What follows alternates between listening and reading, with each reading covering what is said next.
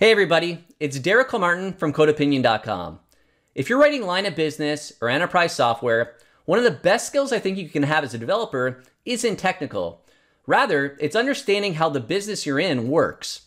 One of the ways that I found you can really gain this understanding is kind of following the flow of money through your system. Let me explain. This video is brought to you by EventStoreDB, the stream database built from the ground up for event sourcing, CQRS, and event-driven microservices. For more on EventStoreDB, check out the link in the description. So I was recently a guest on the Azure DevOps podcast with Jeffrey Palermo, and I made the comment how kind of the biggest influence or mentor in my career was an accountant, not actually anybody technical. And that's what this is really about, is that kind of really changed my thought process about how I thought about a large system and how it was decomposed. So at a very high level, there's actually two things that I'm usually thinking of when I'm thinking about how money flows through a system and how it's going to be decomposed. The first is revenue. I'm thinking about revenue. How does the company I'm working for and the software that we're making, how does it ultimately generate revenue? And the second piece of that is the other side of the equation is what is the cost that we're incurring to try to generate that revenue? Like what's the direct cost for generating that revenue? So these are the kind of the two high-level things that I'm thinking about when I'm thinking about how money flows. Money going in and money going out. So on the revenue side, we generally have some customers, list the customers that we have in our system. So that's represented by the CRM. Then we have some type of sales process and how we generate orders or sales, whatever the case may be, depending on the system that we're in. And then from there, we invoice our customer to actually get payment from them. So at a simplistic point of view, we have customers, we have sales, we invoice them. That's kind of our revenue side as an example. So on the cost side, there's a couple different ways we can think of this. The first is being time.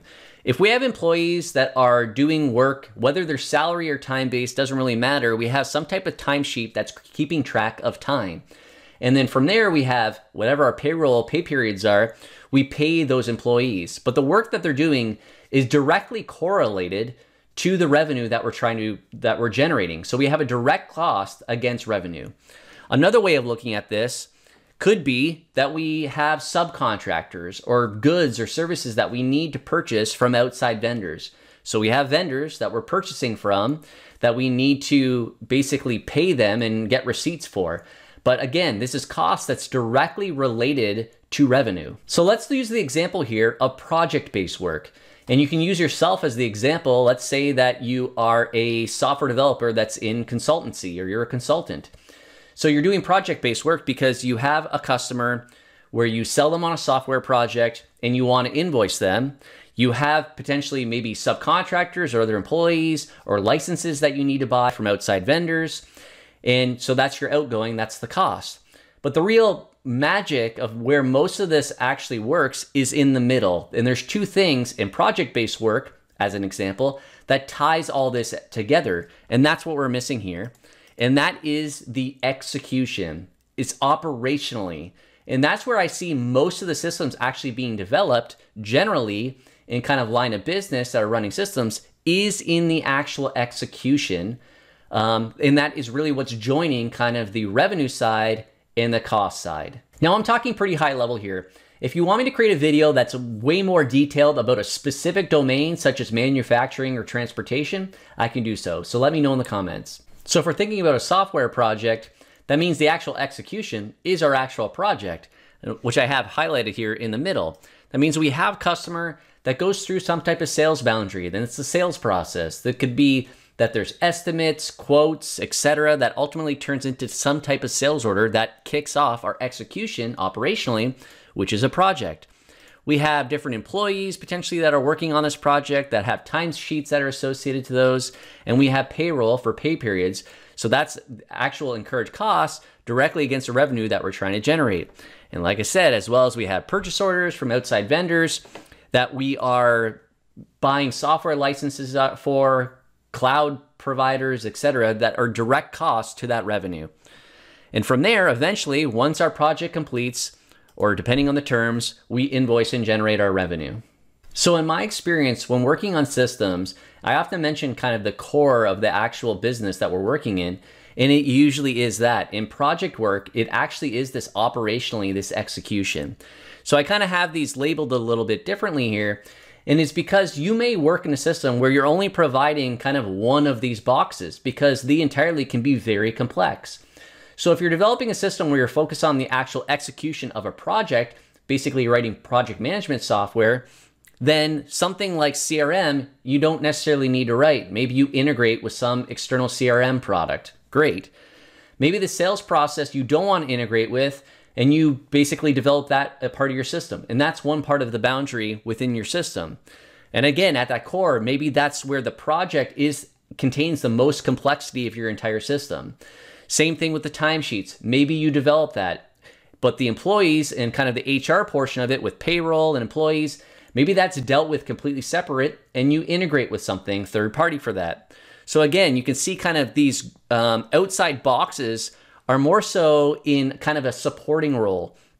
But again, the focus, the real heart of it, that project, that execution operationally, in my experience, when you're working with these types of systems, this is where the real heart of the system is that you're trying to really try to build, because that's where a lot of the complexity lies. So what this means for project-based work is we're thinking that there is a start and an end, really.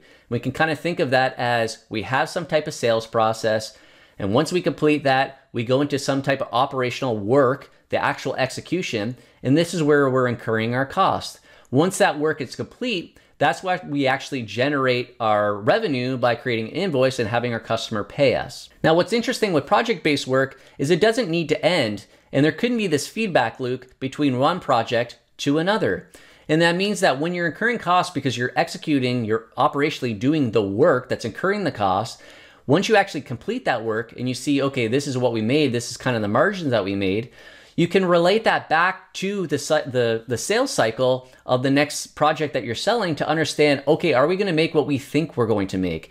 There can be this feedback loop that helps you after a project is done, or even when the project's happening, to understand what you're doing next.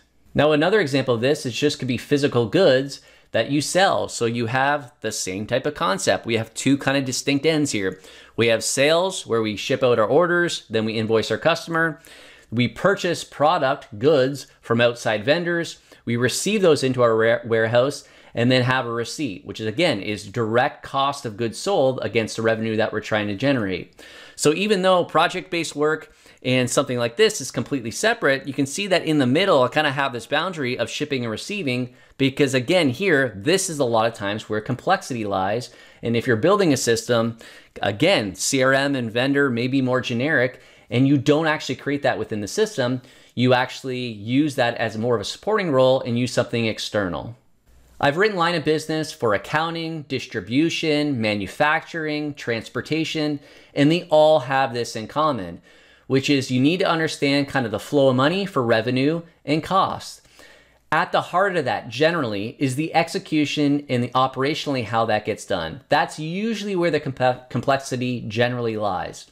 Now, as I mentioned, maybe you're not developing that portion of the system. Maybe you are generating kind of the supporting role. Maybe it's a payroll system, or maybe it's kind of the pay sheets, or maybe you're developing CRM, and there is a lot of complexity all within those. So even though you're not developing kind of that operational part, you're developing somebody's supporting role that somebody else is going to be integrating into. It helps that you understand where you fit in this puzzle, because if you do, you'll be able to better provide a better service or product and how people are going to integrate with you. Thank you to all the developer level members on YouTube and Patreon. They've been joining more and more onto my private Discord server to ask questions to each other about software architecture and design. They'll get access to all the source code I show in any videos. If you're interested in joining, check out the links in the description. If you found this video helpful, please give it a thumbs up. If you have any thoughts or questions, make sure to leave a comment, and please subscribe for more videos on software architecture and design. Thanks.